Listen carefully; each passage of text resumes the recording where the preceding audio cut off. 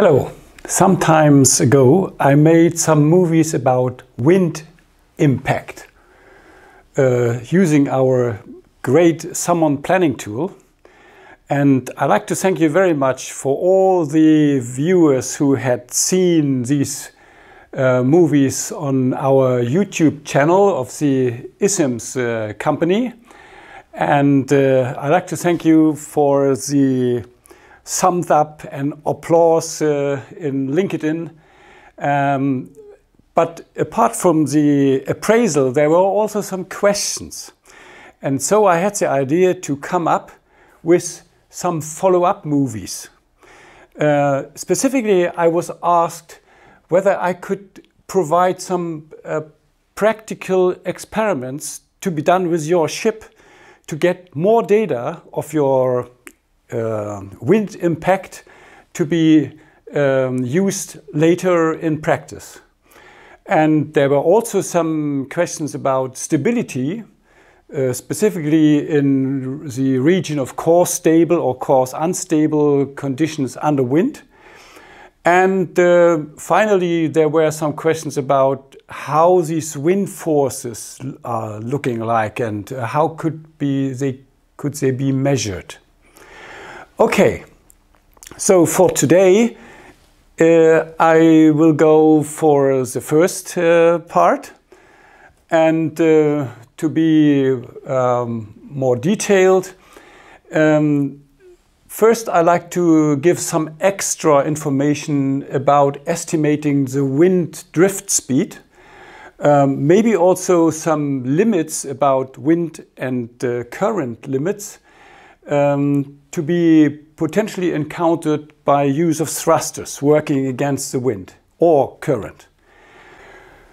Okay, so to give you some information how we'll do that, I will do some experiments for drifting speed and enter these data in a sort of diagram to afterwards estimate what is the average drift speed under wind. And for this I will use this SAMMON Planning tool. This is our ship. It's again a passenger, a cruise ship. And I will set some wind here. So I have to do it here via this small tab. You know already about that. So it's for the first part it's 10 knots. 10 knots of wind speed. And what you see is the ship starts drifting. And the final drift speed is 0.57 knots, so less than 1 knot. And then we change it again, let's say to 20. So the final drift speed is double. It's 1.5 knots. So it's increasing. And if we would look to 30 knots, then we finally arrive with 2.2, 2.25 knots. And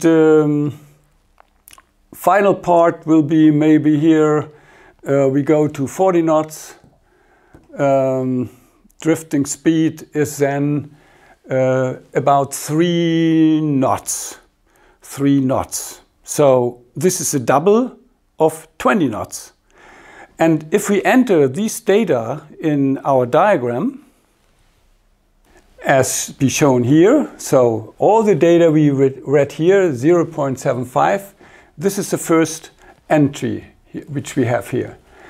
And the second part is for 20 knots of wind. We had the 1.5 knots for the drift speed, and for 30 knots we arrive here with 2.24, and if we continue then we would go to these data. So this is a measurement of the drift speed.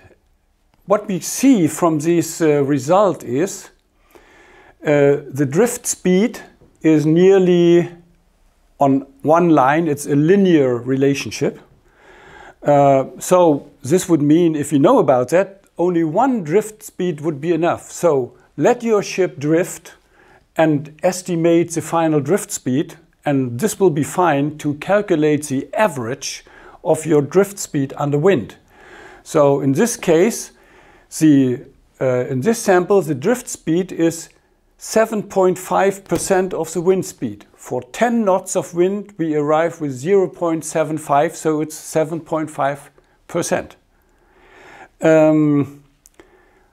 How could we estimate now what we can achieve to balance this wind against the drifting speed with our thrusters? So what is the maximum wind speed to be encountered by thrusters? And for this, we could also use our SAMMON Planning tool. I will do that. So here we are again. And for this reason, we will cancel the wind speed. So it's 0 wind speed. So no wind at all. I will move it a little bit in this direction. And now we try to first estimate what is the maximum drifting or crabbing speed we can achieve with our thrusters.